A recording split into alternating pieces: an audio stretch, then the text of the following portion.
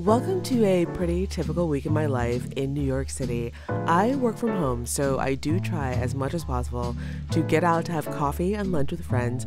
I had coffee with my friend David in the back of Ariston Flowers this week. It's so beautiful, this little coffee shop in the back of a floral shop.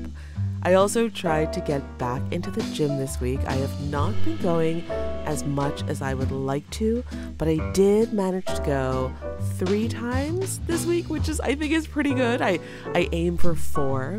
I do a program written for me by a trainer I worked with for a long time. Her name is Sophie. She's amazing. She's based out of England, and I will leave her information linked below. My friend Liliana, who's a professor at Parsons, also invited me this week to attend a midterm crit for her BFA students at Parsons. It was amazing. I was so inspired by the students' ideas and their research. They're so talented, it's incredible. Back at the gym doing trap bar jumps. I really enjoy this.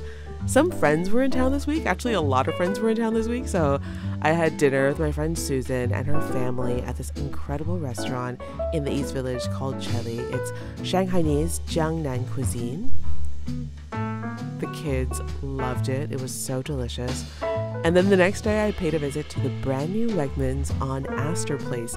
This place is massive, and I'm so excited to have a whole new supermarket shopping experience in New York City. New York sorely needs more good supermarket experiences. Okay, I was looking for the supermarket part. I think it's downstairs.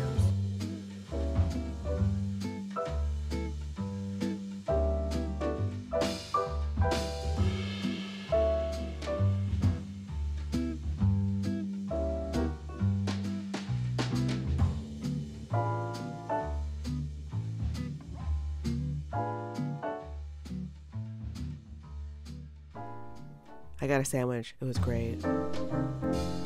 I had a friend in town this weekend, Maddie, and we had brunch at the Commerce Inn. She saw kedgeree on the menu. She's like, I have to get kedgeree. It's so good. And I was like, what's kedgeree? So we both ordered it. It's delicious. It's like a curry, rice, fish dish. And then we had a ginger cake. Amazing. Commerce Inn is one of my favorite restaurants in the West Village. So if you're ever there, definitely check it out. And then my long lost friend Mickey from Hong Kong, she lives in Germany now. She was in town with her husband, and we all met up for Chinese lunch at Ulu, one of my other favorite restaurants in New York City. So yeah, lots of lunches, lots of meals, lots of eating. That's my week in New York City.